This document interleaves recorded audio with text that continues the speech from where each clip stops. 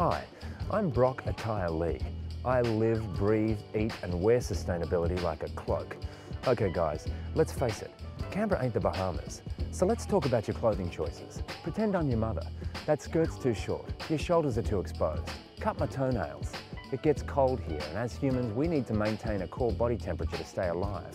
Now you've got a nice warm room, a nice warm car and a nice warm university. Now all these things are nice, but the truth is getting from your room to your class is really quite cold.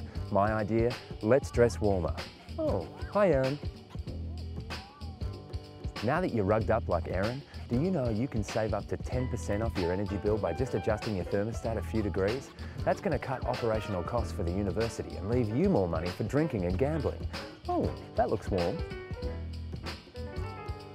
We can't make it as warm as the Bahamas here, but if we dress warm, we'll keep warm.